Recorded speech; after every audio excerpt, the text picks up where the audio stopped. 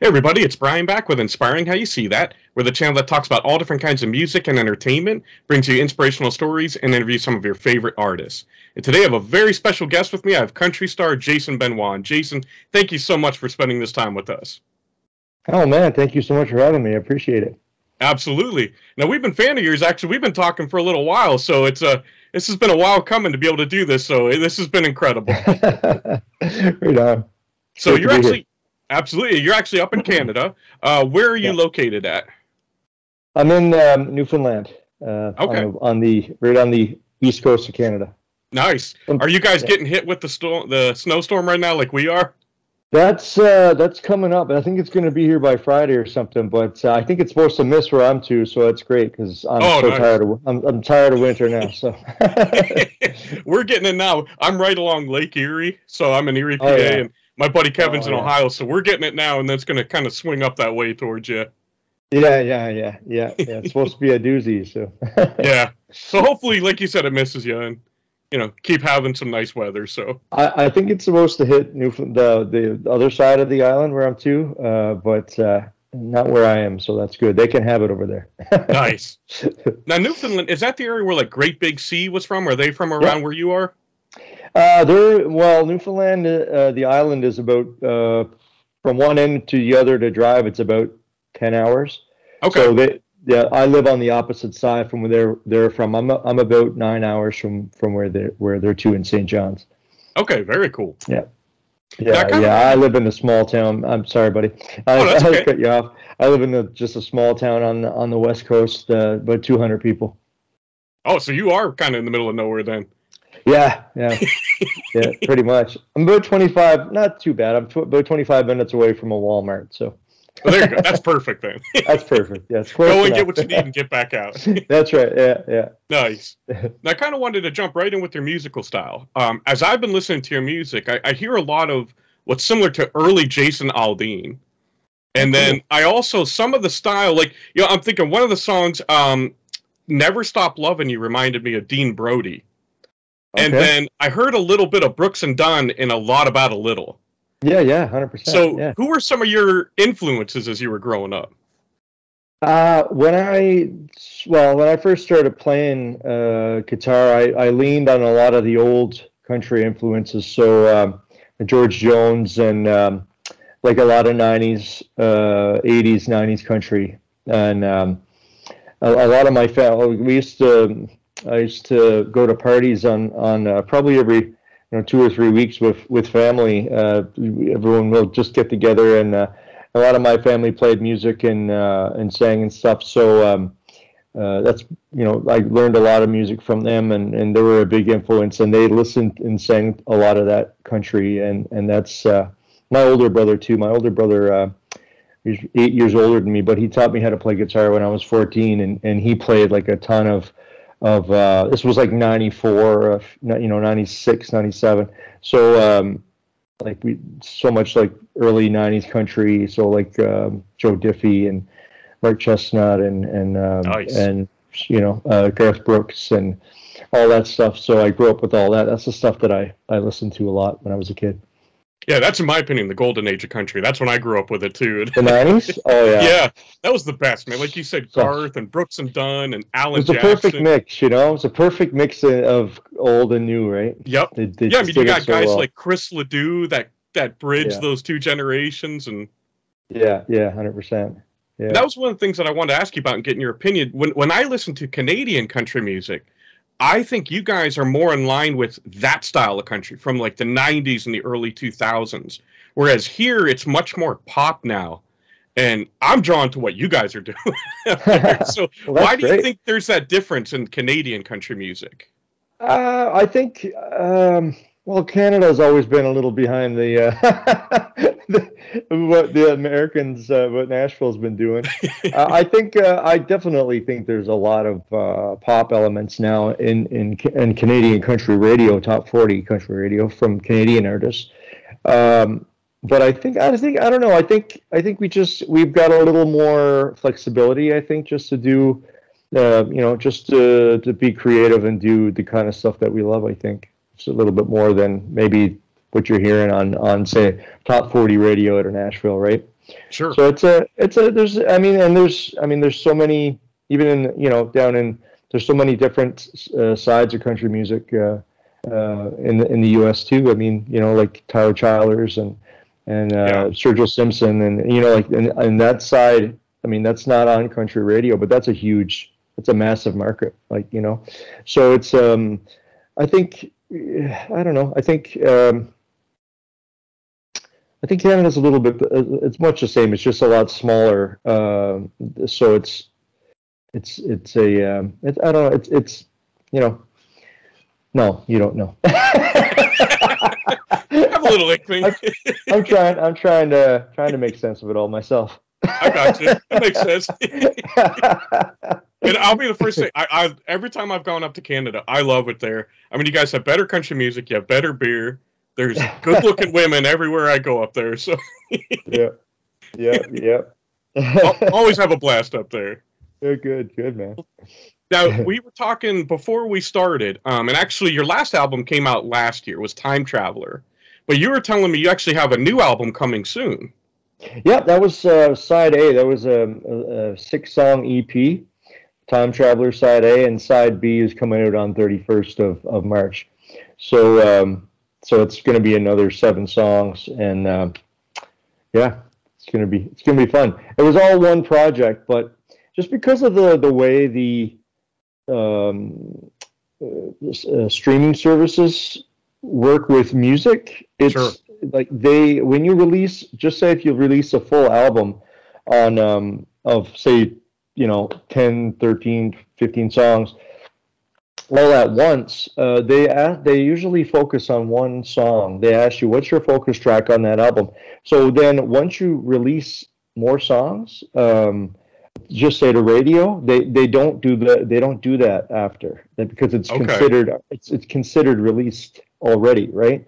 So it's artists and independent artists especially are having to find little ways of trying to get a leg up when it comes to getting streams and different things like that. And that's one of the ways, is just to release music. I think, and that's why I think a lot of artists now are releasing singles more so than albums anymore. For one thing, it's cheaper, but it's just the way the system is. It's leaning way more towards singles now than it is full albums. So there's not much of a benefit anymore in releasing full albums when it comes to getting more streams, Sure. Which at the end of the day, which is how you make money and how you get popular and you can get out there and play more and more people can see you. So it's it's an interesting little world we're living in right now. But so like I said, so I released the first EP back in March of last year, and now side B of that same EP is coming out now on the 31st. So very cool. Now, are you going to have kind of a theme going through it because it's the second half of an EP, or is it going to be like 7 separate songs? It's basically the same theme, the same style of songs on the first. It's just obviously different songs. Just the whole Time Traveler concept was meant to be about just releasing songs. It was sort of like a concept album, releasing music that you probably wouldn't hear on the radio today, but you might have heard 20, 30 years ago or something like that, right? So and I love that stuff. I still listen to that stuff all the time. That's basically that's the main style of music I listen to be honest. And so when we wrote that album, actually, me and my good buddy Jerry, we didn't even plan on releasing it. We were just writing songs we would want to hear and sing and have fun with, like just sitting around having a few beer, right? And that's basically how it was written. And we didn't expect to release it. And then we had a bunch of songs all together, and we're like, hey, well, I didn't have anything else coming up in the queue, and I'm like, we've got all these great songs. Let's release them. And we got it produced. We produced it, and we had a blast. I mean, I co-produced the album, and it was so much fun. And I didn't realize how much I enjoyed the creative side of making the music. Sure. It's very for me, especially because I'm a writer, and it was just so fulfilling. Nice. Yeah. And I could definitely see that in the latest song that you put out, which was VHS. I thought that was cool. I mean, the video, you had a lot of your home videos growing up, and that was a cool concept. So now I can see where that fits in with the whole plan that you're talking about. What made you decide to make a video like that? Well, I mean, I had so much old video from the past, and I was like, you know what? I mean, it's a no-brainer. I mean, it's just the whole theme of the song is VHS tapes, and you know, I used to watch them when I was a kid, and so much just for fun, and I was like, you know, watching weddings and parties and all kinds of stuff, right? So like I've got like a load of stuff that I think I could use and put together. So we put it together for the video. Yeah. Very cool. Now, one video that I wanted to talk to you about, and actually a collaboration that you did, was with LEAH DANIELS. And you did the Conway Twitty song, Slow Hand, and that came out awesome. You guys sounded incredible together. Were you friends with her, or how did that come about, that collaboration? Yeah, we had known each other for a little while, just you know, just going through to the different events, like the awards and different things like that, and you know, we've just had the opportunity that the producer that we were using at the time was also working on a project with LEAH. So we didn't at the beginning we didn't really think we were gonna do a duet. We were just gonna release it as a solo you know, track, and then you know, it was good. We liked it, but we thought, you know, what can we add to give it a bit more sparkle? And you know, LEAH was there, and the producer said, "What about LEAH?" And you know, I've known her for a while before that, and she just fit like a glove on that track. We just sounded so good. I mean, she put down some vocals, and the producer sent them over, and it sounded great. So we're like, yeah, this there's no doubt that we got to release this one as a duet. So, and it was a bit different because I don't think I know it's been covered a few times in the past, but nobody's ever done it as a duet. So I thought, hey, that'll be something a little different anyway, right? Yeah, and the two of you sounded so well. You'd think that you'd worked together before, singing together. Yeah, no, we've never, we didn't do anything before that. But yeah, she's a sweetheart. Very cool. She's definitely talented. Yeah. Nice. And I know one thing I wanted to ask you about while everyone was going through the lockdown, you actually did what's called Friday night lockdowns. You know, online kind of sessions. And so was that just because you were going stir crazy and you wanted to be able to talk to people? Yeah, basically. I mean, there was nothing for 2 years, and it was. I mean, we had to come up with ideas of how to stay connected with our fans. That was the first, actually, for me, because before that, I didn't do any live streaming like that. To sit down, you know, and just sing songs and chat with the fans and stuff like that. That was the first time I've ever done that, and it took a few episodes to really get used to it. It felt so awkward because you're always, you know, you're used to the crowd in front of you and working off the crowd and stuff like that. So when there's nobody in front of you and you're just trying to read words on a screen while you're in between songs and stuff like that, it's like sometimes I'd be singing a song and I'd be reading at the same time and it'd throw me off. So, I mean, it took a little while to get used to doing that, but I love it, man. I you know, after the first few episodes, I mean, just getting used to it, it was so much fun, and I loved it just as much as they did. It was great. Nice. Was it a little different not being able to see the crowd and kind of read their reaction? Yeah, definitely. but at the same time, it kind of gives you a bit of freedom because you're not really focused on how the crowd is reacting. You know, because if you're singing a song in a crowd, and the crowd's not really, you know, feeling a slow song at that point, like the crowd's going to do what they're going to do, go get a beer and just kind of lose focus sometimes. And then so it's like I didn't have that. I didn't care. I just sang whatever I wanted to. Nice. You're like, I'm going to do a ballad right now. Yeah, I don't care. I just want to do it. Yeah, basically, that's how it went. But I mean, it's Nice. at the same time, man, you just, you still had to keep in mind that normally, but this was on Friday night, so people were watching it, probably having a beer or something like that, and trying to warm up before they go out or something. Or, well, I couldn't go out; they were all locked down. So they were so anyway, they were probably just staying home and having their party at home that night. So I tried to keep it upbeat a bit, but no, I think it was definitely different. But yeah, at the end I did enjoy it. It's a lot of fun. I don't do it anymore now, just because we're back to not being locked down. People are going out, but every now and then I'll do it. I'll bring it back just for fun. Nice.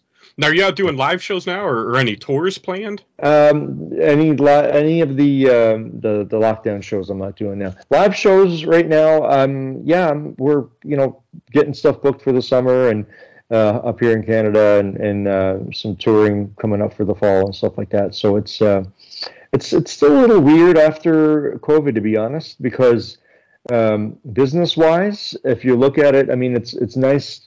If you're a charting entertainer, it's real easy to get work. I mean, but if if right now I'm not on the charts. I mean, I'm an independent artist, and I'm releasing music, and I've got a great fan base and stuff like that. But I mean, I rely on promoters to purchase shows, to put shows on, and through my booking agency, and I mean, it's right now the whole industry is, because of the last 3 years, just took such a hit. Yeah. that are they're not getting as many artists anymore, and the ones that are getting are either top 10 artists or are artists that are just starting, who can do it for a couple $100. You know what I mean? Sure. So it's a strange industry right now to be in, and it's reality, man. That's at the end of the day, this is a job. I love what I do, but it's an interesting place to be at this moment right now. There's a lot of people. A lot of people are starting to feel that pinch from the last few years. Yeah. Well, unfortunately, even a lot of the venues have closed. Yeah, 100%. Not come back. 100%, and festivals too. I mean, I know there's 2 major festivals in Canada that aren't coming back. So, I mean, holy crap! Yeah, that's nuts, man. Wow. Hopefully they will, because we need the live music. I think that they will. I mean, it's just the entertainment is one of the first things to be cut when times are tough. Yeah. Because it's not a necessity. It's just it's important, but people don't really absolutely it's needed at the end of the day to survive. Right. So that's one of the things that often suffers in times of hardship. But again, it causes artists to create new forms of music, right? Which is what I did, because this when I wrote the album, it was during the pandemic. So. Sure. So yeah, we didn't plan that. I think we just did it for our sanity, right? Just sat down, played songs, wrote songs, and had a few beer together, and that's how it was written. And the rest is history. Now, growing up on that great country music like I did, have you ever wanted to experiment with maybe rock or some other different kinds of music?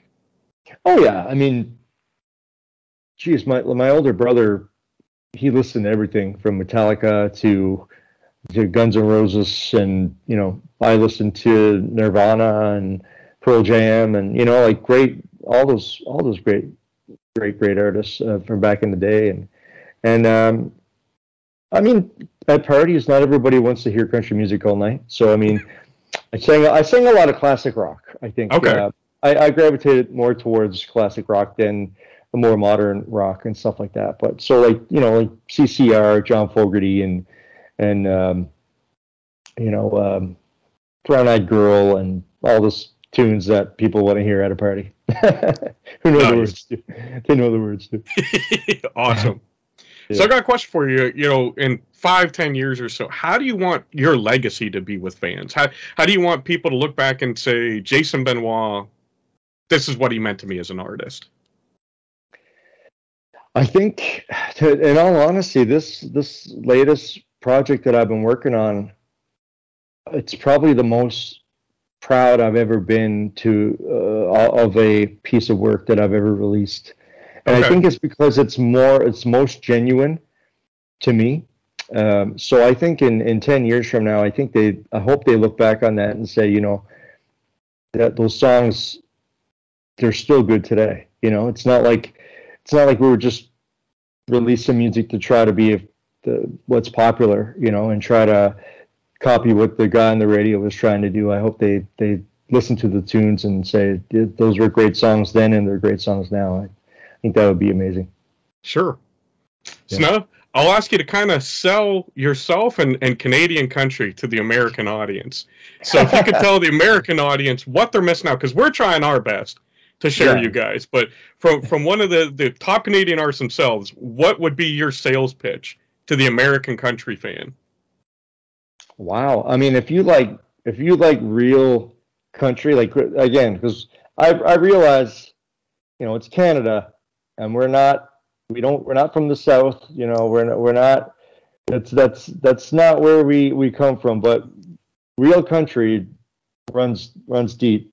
Yep. In our history, and we all got it from you guys, but man, it's so good and we love it. And I mean that's what I grew up on. I grew up on the same music as what you guys did, right? So I think Canada's got incredible traditional country roots to it. I think, you know, and still I think that still holds true today, and a lot of artists in Canada, Canadian country radio too, are releasing music that, you know, has a lot more twang to it now than they used to, even you know, I'd say in the last 10 years. I mean, it did get a little poppy for a while, but I think a lot of music is going back down that traditional country music way, and it's great. It's so good.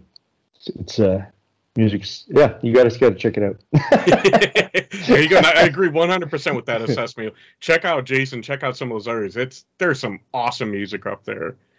And Jason, before we go, we had mentioned beers a couple times. So when I go up, I go with my standard like Labatt's. And what's a good beer when I go up to Canada to try? Oh Lord, I drink MGD, or I'm a vodka drinker, so I don't know. It's hard to say. I like whiskey, I like vodka, so but I drink MGD and Corona, so both are not from Canada. I was gonna say it's the same stuff we got. Yeah, pretty much the same stuff. It's just that it's man, I was down in Nashville, and you're I know it's just Budweiser, but man, I think American Budweiser tastes a lot better than Canadian Budweiser. That's for sure. Okay, all right. That's great. It's so good. I don't know the craft stuff. I guess like if you like craft beer and a lot of local breweries and stuff, there's some really really good local craft beer and stuff like that. So I think if you're a good beer fan, I mean, you got to hit up any of those craft beer places. There's so many now. It's nuts. Every time you go to, there's a craft beer place to get beer. So yeah, there's a ton. I mean, I can't say one exactly because they're different in every town. So it's true. But, right? It's true. So but yeah, I'd say check those out. Nice. Outside of that, it's all horse piss. That's true. That's a good point. Well, Jason, this has been awesome. I really appreciate your time, and hopefully, I'm hoping when you get out on tour, you'll maybe come to Southern Ontario, like Toronto or St. Catharines or London. I'd love to come up and see you live, and I know my buddy Kevin would as well. So. Oh, right on. Cool. That'd be incredible for sure. Yeah, I'll definitely let you know. That'd be awesome. Awesome. We'll have a beer. That's right. We'll try some different ones. Yeah. Before we go, Jason, is there anything that you'd like to say to fans? Oh, geez. I mean, I wouldn't be here today without fans. So, if you know who I am, and if you've heard me before, thanks for listening. If you're new, check it out. Check out my new tunes. If you like good soulful, heart bleeding country music, and it's I got a few of those songs. So awesome. And I agree. We'll put all the links down below so you guys can find them. Make sure you check him out. I absolutely love his music. Like he said, if you like country music, you're gonna love it. Make sure you check it out. Check out his videos. You know, give him a shot. You're gonna want more. Trust me. The good news is more is coming very soon. So again, Jason, thank you so much for spending this time with us. It's really been a blessing. Oh, thank you. I really appreciate it. Absolutely. And as always, we want to thank you guys for spending this time with us. We love you all. God bless, and rock on.